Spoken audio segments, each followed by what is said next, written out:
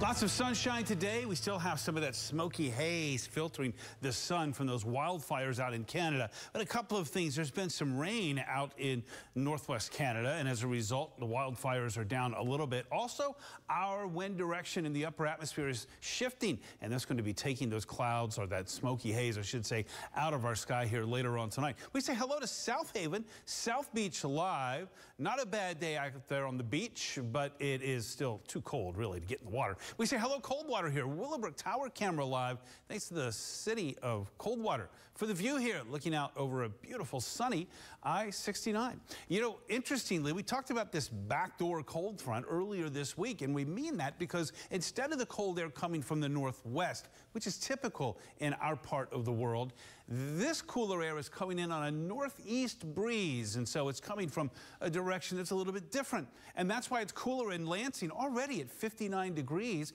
but in Kalamazoo, it's still 69. It's warmer along the lakeshore, too. But this cool air that's coming in from the northeast that's already dropping the temperatures in Ionia and Charlotte and Lansing and Hastings is soon going to be dropping the temperatures all across West Michigan. And that's going to lead to this frost advisory that we have that goes into effect at 2 a.m. tomorrow through 8 a.m. So from 2 to 8 a.m. Thursday, Allegan, Barry, Eaton counties northward in this frost advisory. Where you see the purple, which goes on up into up north there, is where they actually have a freeze warning. And now south of that area, closer to I-94, still a good idea to protect those tender plants, but not likely we'll see quite as cold of temperatures. Let's look live at the filtered sun looking over Kalamazoo right now. You can see it looks a little hazy. Our Peregrine Tower cam looking to the north. It's going to look a little bit different, though, during the day tomorrow, as we're going to see that smoke move out. All quiet on our satellite and radar. There you can see that cooler air coming in from the north, and our skies tonight, as a result, will be clearing. Chilly, frost possible, an overnight low in the mid to upper 30s. By the way,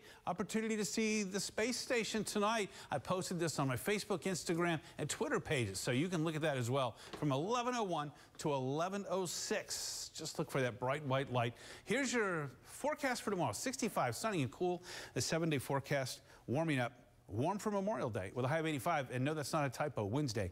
Next Wednesday, we might make a run at 90. So nice. But tonight, close all the windows. Yeah, you don't want to wake up so cold. Chilly. It's going to be chilly outside tomorrow, but you're going to be sweating like a pig. That's a lot of work. Open the window, close the window. Next week, yeah.